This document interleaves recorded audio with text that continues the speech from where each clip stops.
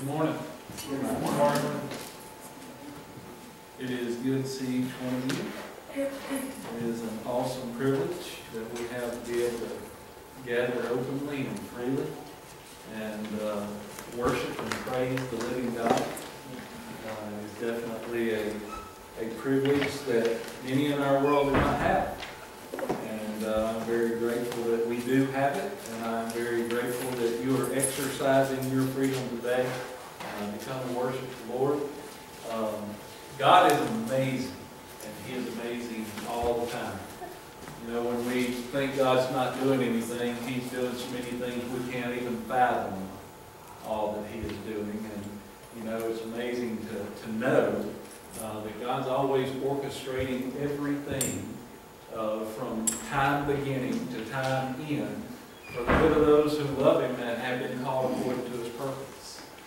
You know, that's not a matter of my feeling. That's not a matter of my opinion. That's a matter of truth. And, you know, just to know that God is sovereignly in control and He's working in behalf of all of those who love Him and been called according to His purpose. I don't have to understand to be able to praise God.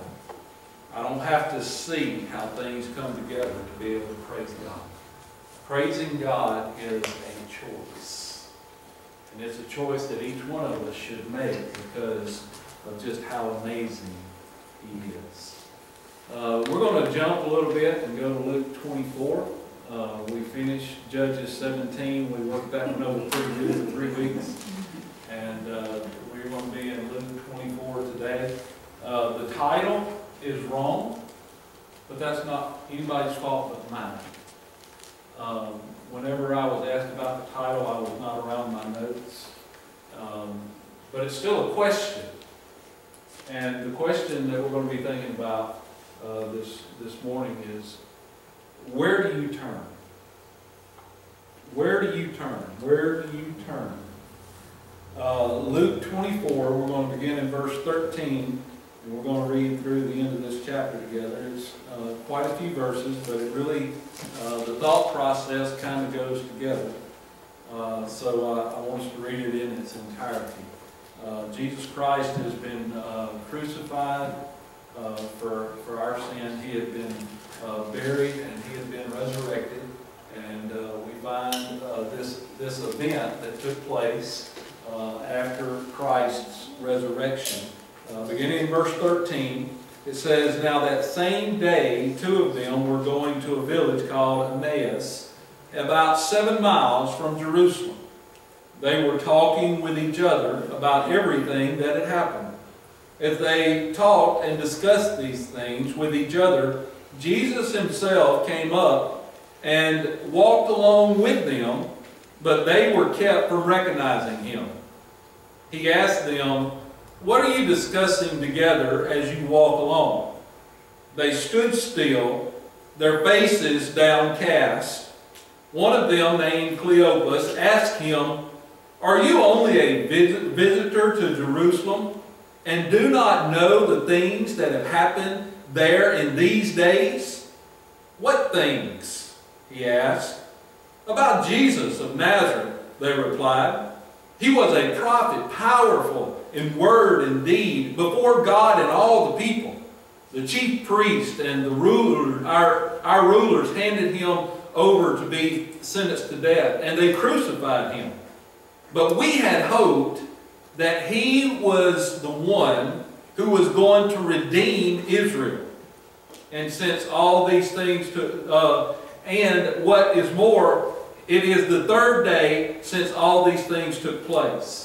In addition, some of our women amazed us. They went to the tomb early this morning, but didn't find His body. They came and told us that they had seen a vision of angels who said He was alive. Then some of our companions went to the tomb and found it just as the women had said, but Him they did not see.' He said to them, 'How foolish you are, and how slow of heart to believe all that the prophets have spoken. Did not the Christ have to suffer these things and then enter His glory?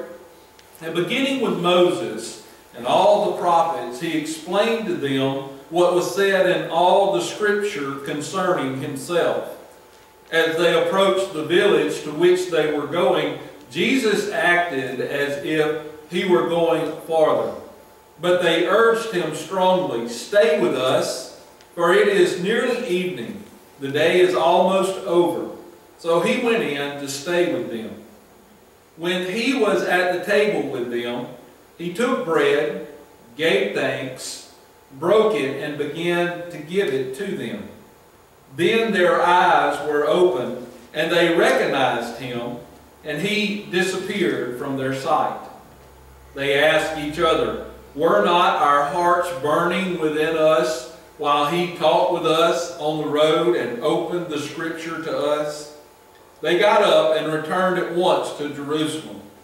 There they found the 11 and those with them assembled together and saying, "It is true, the Lord has risen and has appeared to Simon." Then the two told what had happened on the way, and how Jesus was recognized by them when He broke the bread. While they were still talking about this, Jesus Himself stood among them and said to them, "Peace be with you." They were startled and frightened, thinking they saw a ghost. He said to them, "Why are you troubled?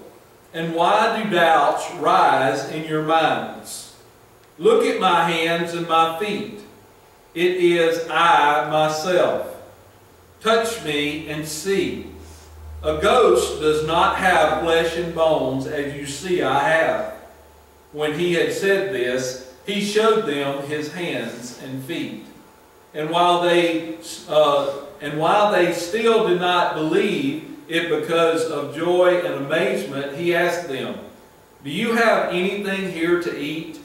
They gave Him a piece of broiled fish, and He took it and ate it in their presence. He said to them, "This is what I told you while I was still with you. Everything must be fulfilled that is written about me in the law of Moses, the prophets, and the Psalms." Then He opened their minds so they could understand the Scripture. He told them, "This is what is written. The Christ will suffer and rise from the dead on the third day. And repentance and forgiveness of sins will be preached in His name to all nations, beginning at Jerusalem. You are witnesses of these things. I am going to send you what my Father has promised. But stay in the city until you have been clothed with power from on high." When He had led them out to the vicinity of Bethany, He lifted up His hands and blessed them. While He was blessing them, He left them and was taken up into heaven. Then they worshipped Him and returned to Jerusalem with great joy. And they stayed continually at the temple, praising God. Let's pray together this morning. Our Father in heaven, Lord, I do stand amazed, God, in Your presence as I think about, Lord, just the vastness of all that You have created. Father, it is You who has spoken the very earth in which we live into being. It's You who have placed each star in the sky. And You're the one that knows them by name. Father, You're the one that knows all the things that mankind is still discovering and coming to know and understand. Father, You simply spoke it into being.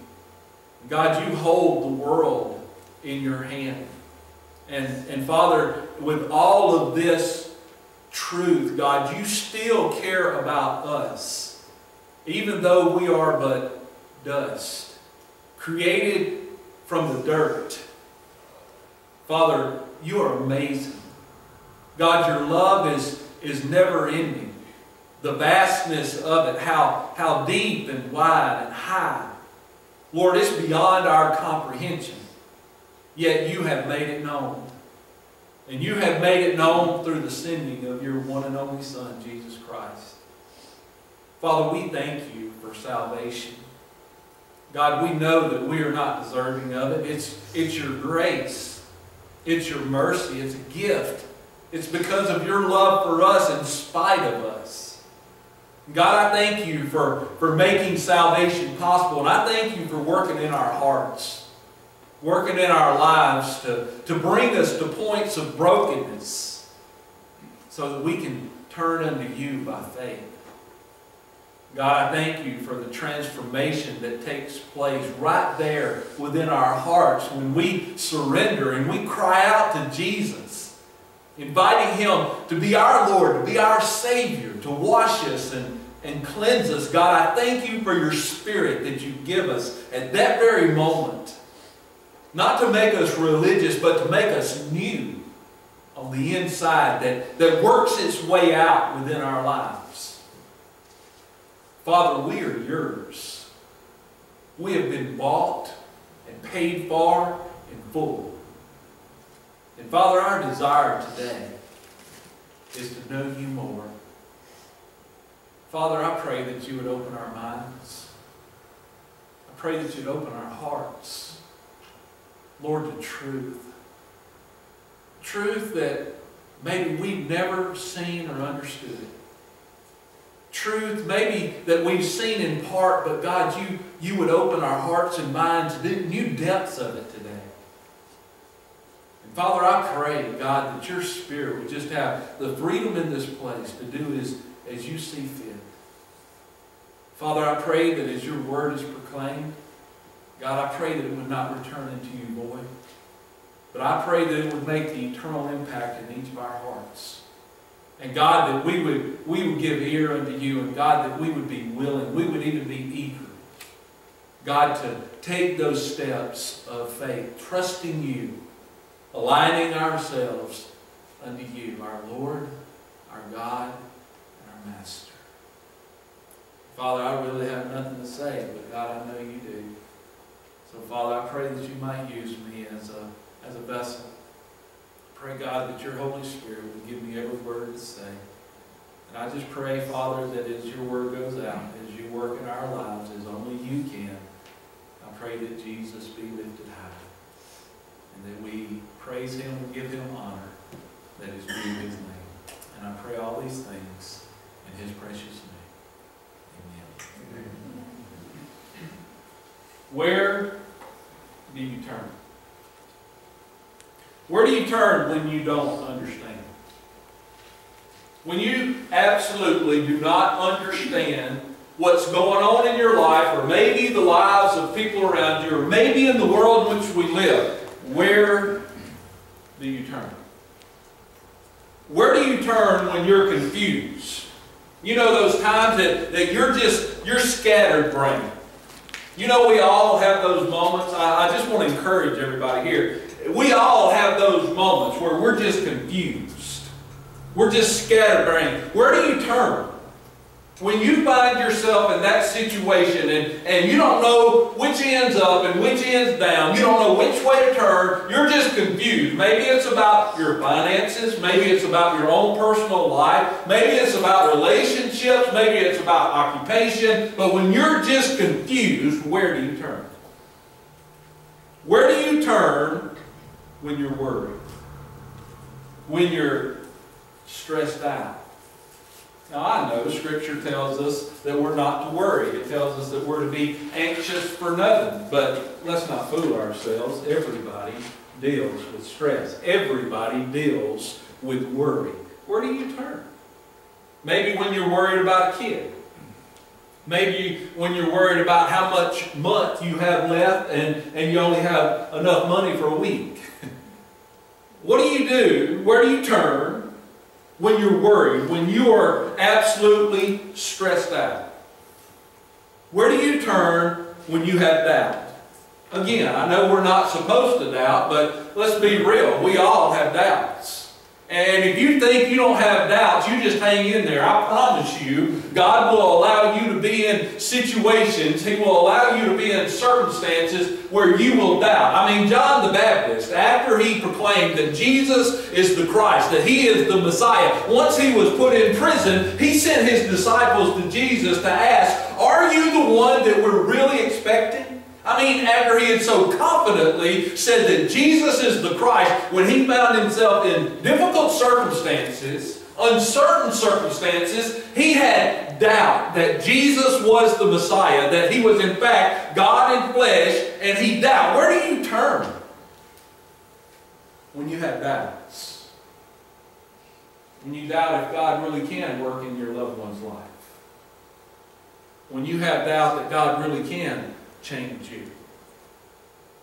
When you have doubt that God is in control in this world that seems like it's out of control, where do you turn? Where do you turn when you're brokenhearted? I mean, when your heart feels like it's been shattered in two. There's a lot of things that will do that in our lives. Sometimes it's the passing of loved ones. You know, there's a toll that is taken when we have loved ones that pass away. Maybe when relationships dissolve. Maybe when you have expectations for someone in your life and they take steps and it seems like those expectations will never be met and you're just brokenhearted. When you look at this world and the direction it's going, and you see so many people that need salvation, and yet it seems like they're turning further and further away from God, and because you are seeking God, you have a broken heart. Where do you turn? Where do you turn when you're overwhelmed? You know, life at times will be very overwhelming.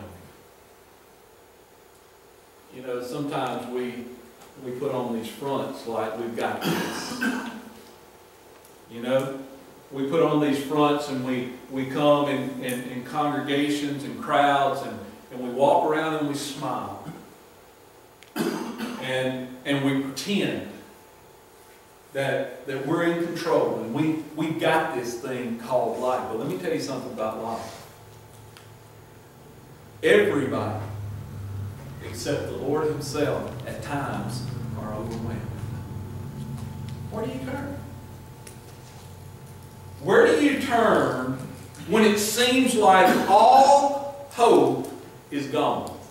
I mean, there are times that it seems like all hope's gone. Sometimes that's within our life personally. Sometimes that's within a family unit. Sometimes it's in the nation in which you live. Sometimes it's in the day that you live. Sometimes it just seems like, I'm not talking about knowing the truth. I'm talking about how it seems. Sometimes it just seems like all hope is gone, that there's no hope for certain things within our lives.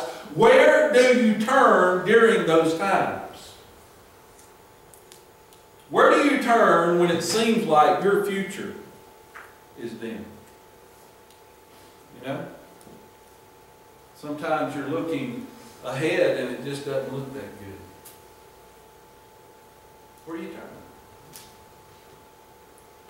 In our text today, we find two of Jesus' disciples, and they are in these circumstances. They are right in the middle of exactly what I've been talking about. They're uncertain. They have doubts. Their future seems dim. They're confused. They're frustrated. They don't understand. They're overwhelmed. See, Jesus' disciples believed that when the Messiah came, that He was going to come on the scene and He was going to set up an earthly kingdom. That He was going to deliver the Israelites, the people of God, out of the dominion of the people of this world. And He was going to raise up a kingdom here and now. And that was their expectation. And those who were following Jesus, they believed Him to be the Messiah. They believed Him to be God in flesh, the Savior of the world. And they expected Him to deliver the Israelites out from under Roman rule. They expected him to show everybody that he was God and that he was king and he was going to subject everybody unto himself and to his people, the Israelites. That's what they expected. Yet Jesus Christ went to Golgotha. And he was beat beyond recognition. And he had been nailed to an old rugged cross. And that cross had been stood up. And it was there that he said, Father, forgive them, for they know not what they do. And it's there that he breathed his last and he gave up his spirit. And they took him down from that cross and they carried him and placed him in a tomb. Physically dead. They placed his body in that tomb. And it's been 3 days. And there's a report going around on this day. His body, it's missing. It's gone. His disciples did not know where it was. There was reports coming back that there had been some angels that had been seen at the tomb, and they were saying that he's alive. That he's been risen. And we have these 2 disciples who are traveling to Emmaus. And they're confused and they don't understand. They don't know what's going on. Their future, it looks dim. They're uncertain. Notice where they turn. They turn to each other. Verse 13 and 14 of the text, it says, Now that same day 2 of them were going to a village called Emmaus, about 7 miles from Jerusalem. They were talking with each other. You know, I'm grateful for the people that God allows to be in my life. Because I gain a lot of encouragement and strength from people. I'm thankful for brothers and sisters in Christ.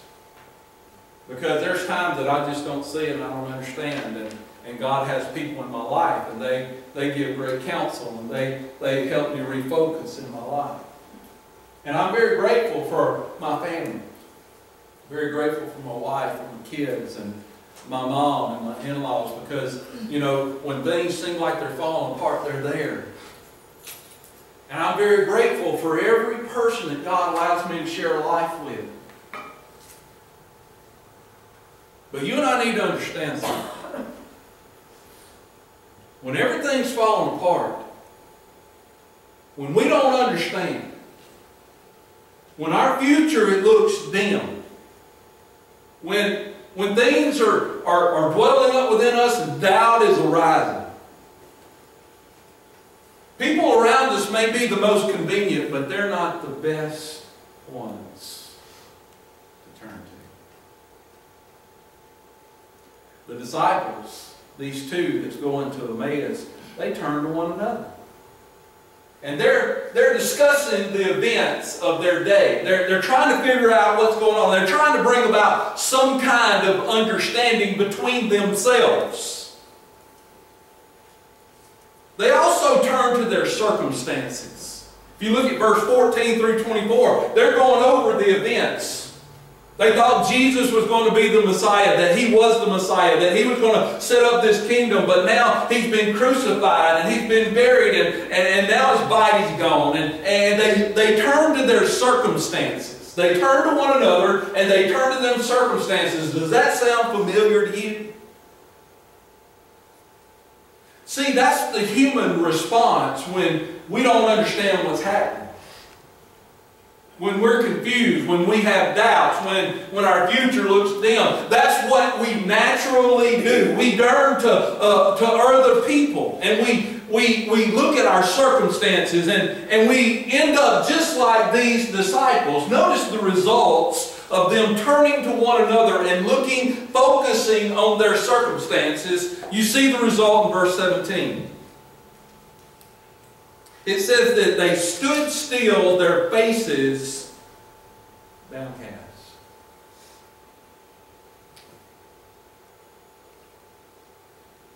See, when we try to figure out life together, looking at our circumstances, it can be very frustrating. When we turn to one another and we focus on our circumstances, listen, confusion can get bigger.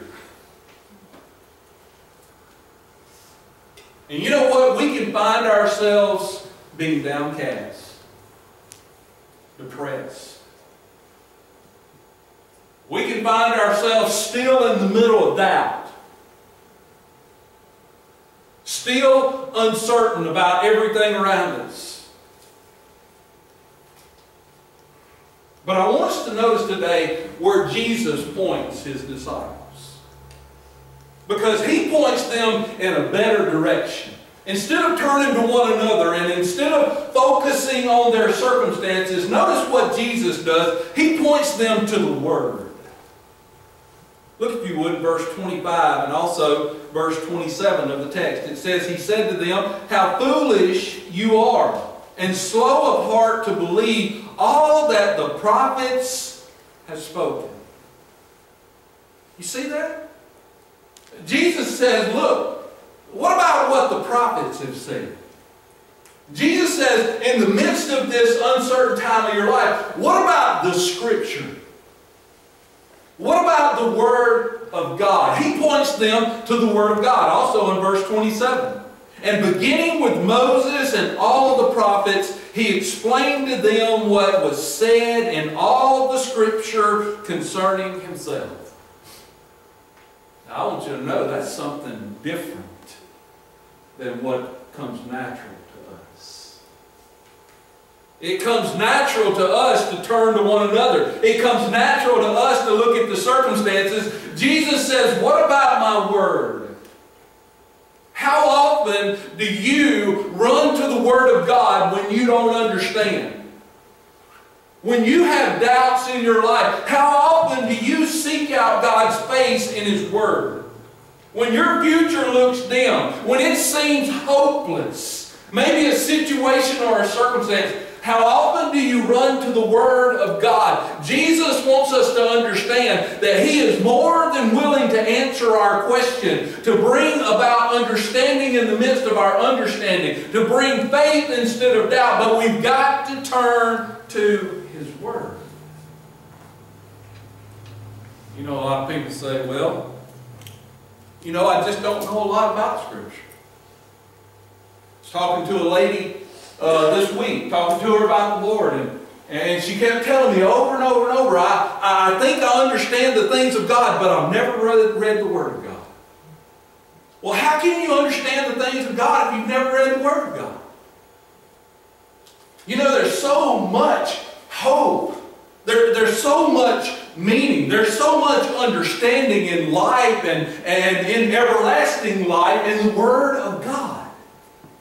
There are answers. There are solutions. There's direction. Listen, it is the living Word of God that God gives counsel through by His Holy Spirit. And not if we find ourselves in these unsettled times, but when we find ourselves in these unsettled times, the Lord wants us to turn to His Word. 2 Samuel 22 verse 31 says, "The word of the Lord is flawless." Hebrews 4:22 says, "For the Word of God is living and active." Scripture gives other counsel about the Word. The Word of God is living. It's eternal. It's active. It's flawless. It's true. It's the way. It's life. It's a lamp unto our feet and a light for our path. It gives godly counsel. It teaches. It rebukes. It corrects. It trains in righteousness so that the man of God may be thoroughly equipped for every good work. Listen, there is great value in the Word of God. You know it's the #1 selling book of all time? There's got to be a reason for that. I'm not talking about one generation. I'm not talking about just one point in history. I'm talking of all time, of all of mankind. It's the #1 selling book. I think there's something here. And how often do we allow the Word of God to sit on a shelf in our house when we're facing these times of uncertainty and doubt and hopeless feelings and misunderstandings? How often do we not go to the Word, we turn to each other and we look at our circumstances? And the Lord says, look, when you find yourself in those times, listen, turn to the Word of God. You say, where do I start? Listen, just pick it up and start. It's amazing to me how when you pick it up and you're seeking counsel from God, listen, God's Spirit makes application of His Word within our lives. The important thing is to actually pick it up and to seek God and to seek His wisdom and His guidance in the situation that you find yourself in. And I'm telling you, over and over and over and over again, God will bring guidance and He will speak truth in your life. And I'm here to tell you that it makes a huge eternal impact within each and every life that we'll turn to. Jesus says, look, turn to the Word. Let me just encourage you, listen, if you're not having a quiet time every day, a quiet time is so important. Don't you think that every day God's got a will and plan for your life? He does. Listen, God has direction for you. He wants to speak to you. And it's important that you give Him time in your day for Him to speak into your life. And let me suggest very early in the morning, it's amazing to me the number of times me getting up and being in the Word of God, that God gives me the counsel that I need specifically for events in the day that's fixing to unfold. And if I would have missed it, I wouldn't even have known God's will and His direction and plan for that situation and that circumstance. Can't tell you the number of times that God has spoken in my own life in these situations that I don't understand. Now, He doesn't always explain everything, but He gives just the word that's needed to bring peace to the soul and to hold on to me in the midst of the storm so that I will be patient and let Him carry me through. The Lord says, look, when you're in these times, turn to the Word of God. Secondly, He says, turn to the Father's will. Notice, if you would, in verse 26. Did not the Christ have to suffer these things and then enter His glory? Whose plan was it for the Messiah to come? Whose plan was it for Jesus, the Son of God, to come and dwell among men, live a sinless life, go to the cross, be buried, be resurrected for the atonement, the payment of man's sin? Whose plan was that? That was the Father's. You know when that plan came into being? Before time ever started. Before the world ever existed. It was God's will and God's plan from the very beginning. You need to understand that your life is not about you. It's about a will of a divine being. He knows you before you are even brought into this world. As you are being knit together in your mother's womb, He knows you intimately and personally, and He has a plan for your life. And guess what? Your plan fits in a greater plan. And it's an eternal plan. And in the midst of this situation that Jesus' disciples find themselves in, the confusing time of not understanding that it seems like their future is dim, that things are hopeless, they're having doubts. Listen, God says, think about the Father's will. Didn't the Christ have to suffer? Friend, you need to understand that if Jesus had not come and been crucified on the cross, there would be no hope for mankind. Listen, it's through the blood, the death of Jesus, that sin is paid for. God doesn't just sweep sin under the rug. He dealt with it through His one and only Son, Jesus Christ. It was the will of the Father. It was the redemptive plan. It was God's will to bring about an eternal kingdom for Himself. And He turns their minds to God's will. I'm here to tell you, God's will can settle your soul in the midst of turbulent situations. Because when we're living life, all we see is one little piece of the puzzle. All we see is just what's right around us. And guess what? The people that are around us, a lot of times, all they can see is what we're in. And they only reason from the thought process of this world. And they give us counsel according to opinion instead of according to truth. And I'm here to tell you that God is sitting in heaven and He is sovereignly on His throne. Things aren't out of control no matter what we see or think. And we need to consider His will and His plan when we're in the midst of unsettled times. We need to back out of our situation. And we need to think much bigger than ourselves. We need to think eternally. And that's exactly what the Lord Jesus does with His disciples in the midst of this time. He points them to the Word. And He points them to the Father's will. And notice, thirdly, He points them to Himself. We see that in verse 30 through verse 42. Where He comes unto them and He reveals the Scripture about Himself. And He opens their minds whenever He breaks the bread about Himself. They're conversing with one another, and He's saying, look, you need to be conversing with me. You need to be turning to me. You need to be focusing on me. Jesus turns His disciples' thoughts to Himself. He is an eternal King. I'm here to tell you, if you try to work out everything in your life just in this life, you'll be a very frustrated person. You can be a believer and you will still be very frustrated. Because let me tell you something, this is a spiritual word and it's an eternal word. And I'm here to tell you, God has followed through on all of His promises and He will not cease to do that. But it may not be in this life. It may be in the eternal life. And in the midst of these unsettled times, the Lord wants us to turn to Himself. What are the results that takes place within our lives when we turn to the Word, when we turn to the Father's will, and we turn to Jesus Christ Himself? What are the results of that? Remember the results if we turn to each other and we look at our circumstances? We end up downcast. We end up needing medication.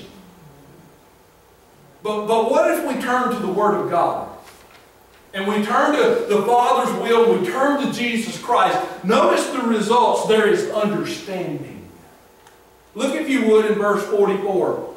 He said to them, this is what I told you while I was still with you. Everything must be fulfilled that is written about me in the law of Moses and the prophets and the Psalms. Then He opened their minds so that they could understand the Scripture. Isn't that amazing? You want to know where understanding comes? It doesn't come from intellect. It doesn't come by going to the best Bible classes. It comes from being in the Word, focusing on the Father's will, and being with Jesus. He's the one that brings understanding in the midst of our lives. And I'm here to tell you, He's still doing it. You want understanding? You got to turn to the Word, the Father's will, and to Jesus, and He will bring understanding. Let me just say this, just as a little side note, He'll do it in His time. You know, sometimes the understanding that we really need, it has nothing to do with what we want God to say. And He'll let us struggle in the Word until we're broken and we're open to the understanding He wants us to have.